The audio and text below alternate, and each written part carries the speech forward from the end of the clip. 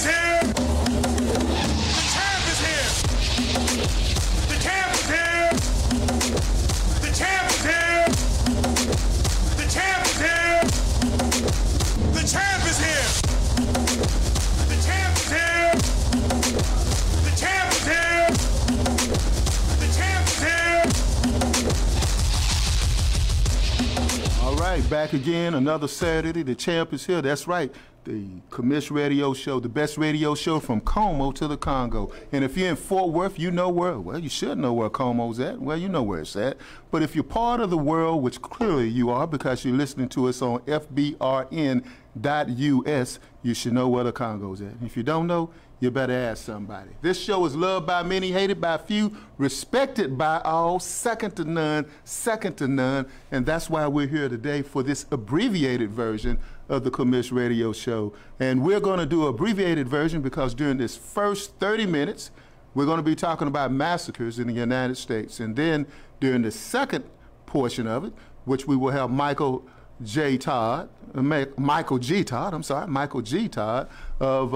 the Todd Law Firm, we will be talking about, again, massacres. We're gonna drop some knowledge with you on that. So we like to send a special shout out to those people who've been listening to us on the earlier program. We've been doing CD 30. We will be, continuing that dialogue with you by having other conversations. I will be on KERA TV radio on Monday morning talking about the Congressional District 30 race. And also you can, well, if you're not up and ready to listen to me early Monday morning, you can go ahead and look at us on KERA online. So that being said, we got Gabe. Gabe is just thrown in a lion's den right now because I'm an old lion.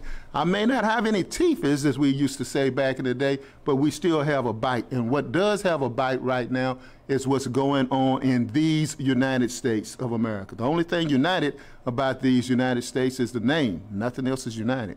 You know, we are talking to you about massacres this day, and we would like to extend our condolences to the nation, because we are like Frankie Beverly, we're one in all this together. We live in a society today in which we cannot do simple things that we used to take for granted. I guess, suppose we never were able to take for granted the things that we do today.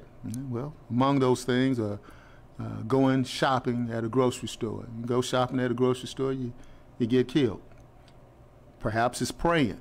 You know, we used to think that the 4 little girls in Alabama, they died, and well, that happened, and we said, well, that'll never happen again. And then we had the massacre in Charleston.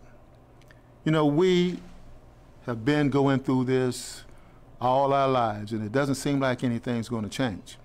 Historically speaking, this has always been the case.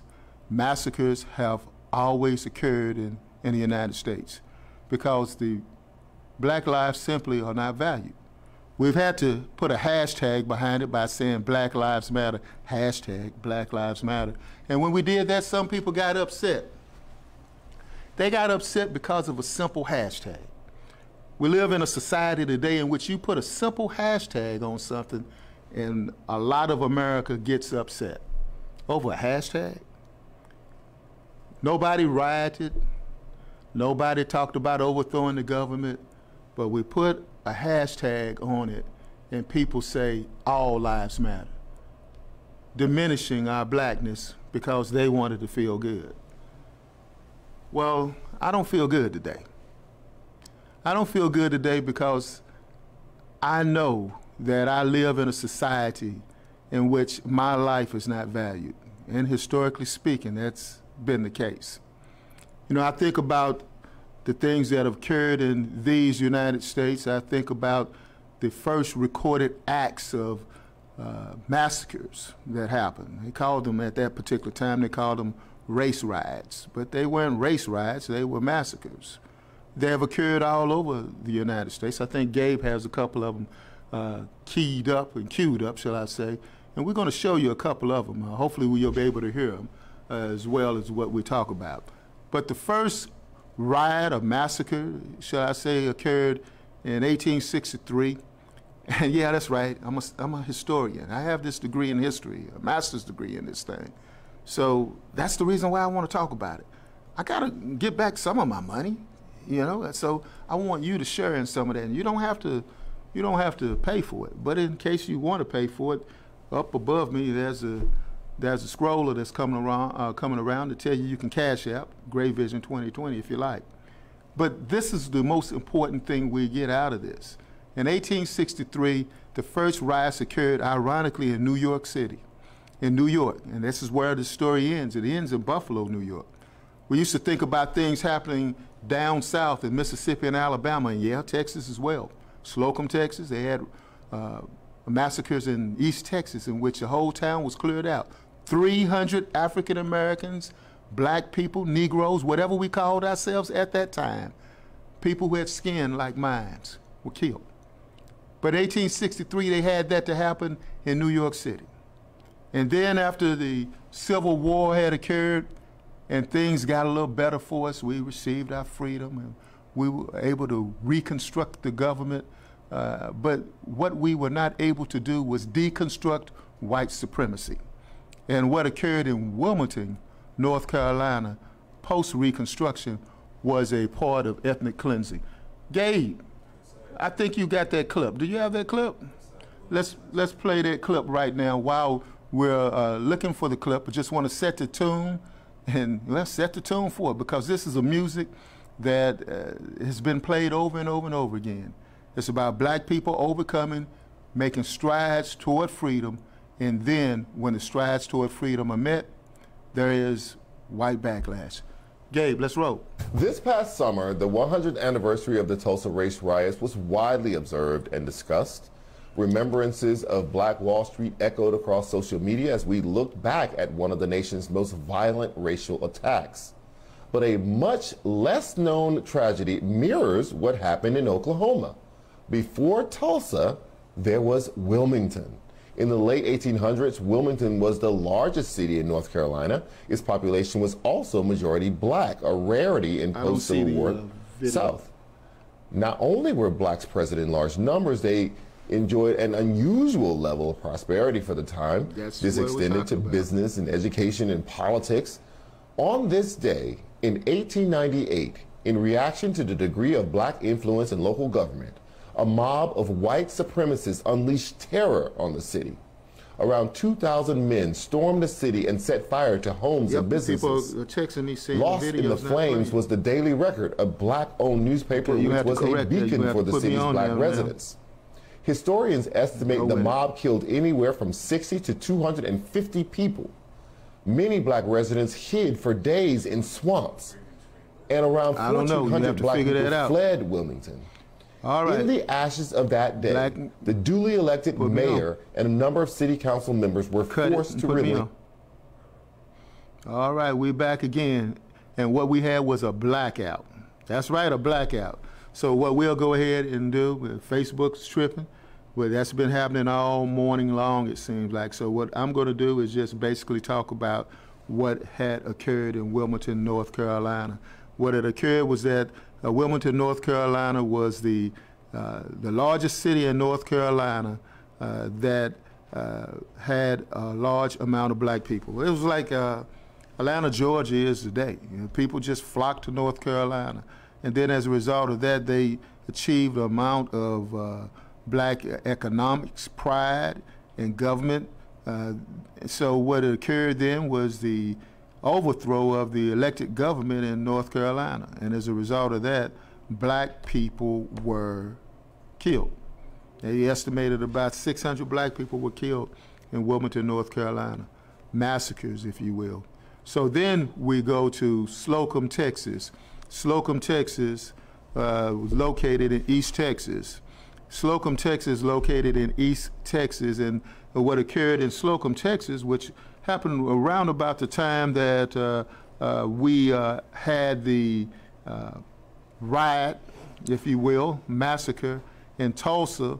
We had the same thing going on in Slocum, Texas. The Slocum, Texas massacre had occurred, and as a result of that, approximately 300 African Americans had, look at this, 300 African Americans were killed as well. So now when we end up having that, we see a pattern, if you will, of massacres that have occurred in these United States. You know, we're going to be talking with Legal Standpoint with Michael G. Todd, and we will be reiterating some of those things. So we're going to go and play a couple of drops right quick, and then we'll come back. We'll state the case, if you will. He's a lawyer. He knows how to do this thing better than I. But what we'll go ahead and do, we will state the case of the historical nature of massacres that have occurred in these United States, and then where do we go from here? Gabe, let's go ahead. Hi, my name is Gail Todd with Townview Realtors. If you find yourself in the market to buy, sell, lease, or maybe you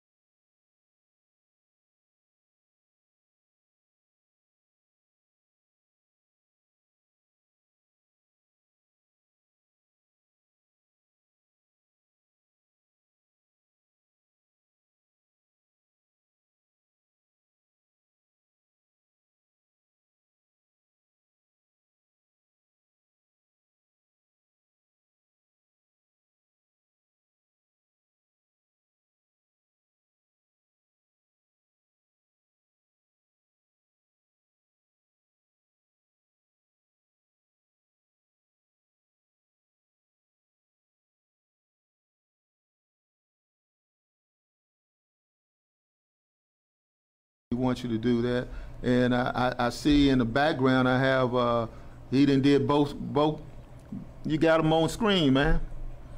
That's good, that's good. So right there on screen, we have our next guest coming up, and that's Michael G. Todd. So we have him there. I got to put that G in there because when it's J, man. J, man, Michael J. Yeah, J. You keep changing your name? Nah, you trying to make me Fred Sanford. Nah, man, that's what it is. Well, Michael J. Todd, yeah, G. So anyway, we're gonna go ahead and we're gonna talk about massacres in a minute. But he's keying up right now as an attorney, so you know what he's doing.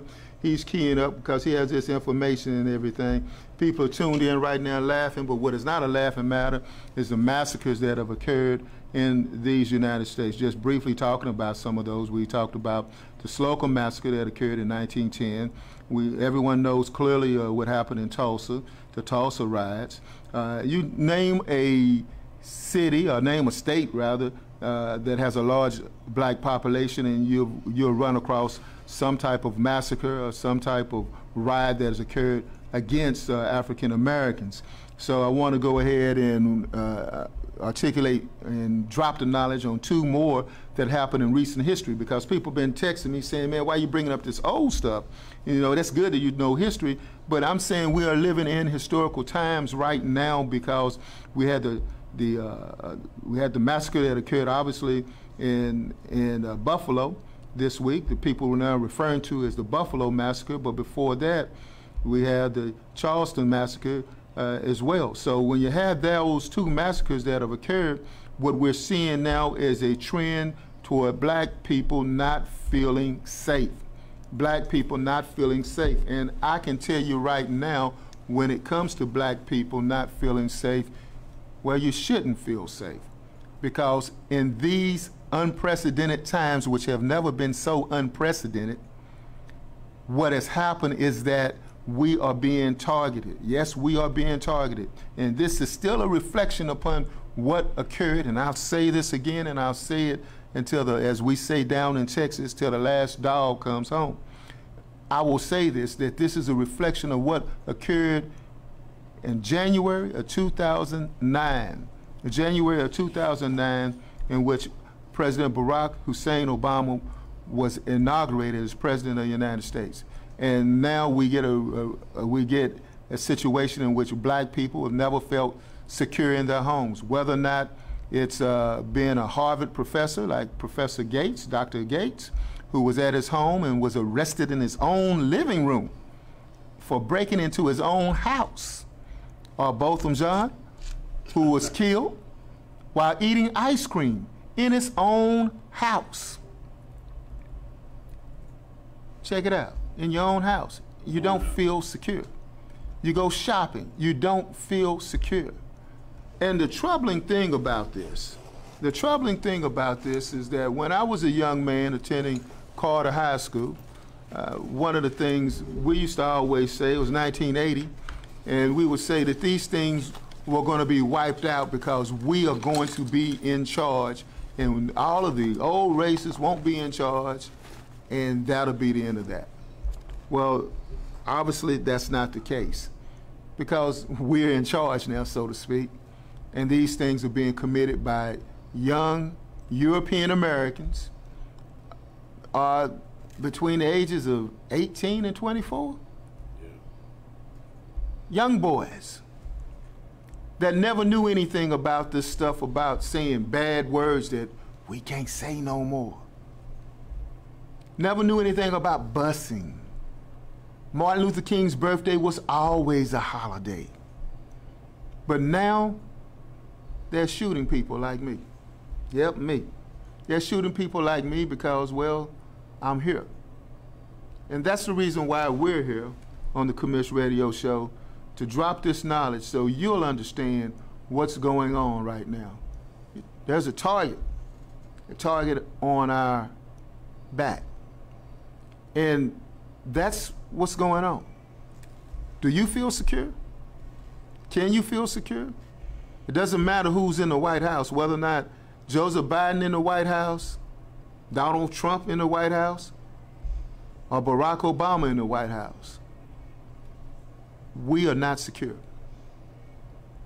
Well, that's what it is right now. We're not secure. And that's the reason why I wanted to just go ahead and drop this information on you, because we need to be secure. So thank you for tuning in and listening to the Commish Radio Show. We want you to follow us on all of the following platforms: Instagram and Twitter, Ed Gray 1906. Follow us on the other companion Facebook pages as well. And join us the Ed Gray political page, where we put all of our political information out. But most of all, we want you to share this because, well, we ran a couple of hiccups, but we want to make sure that people get the knowledge that's going on right here in these United States. All right, let's play a couple of drops and we're out. We'll cut the show. See you guys back in a few.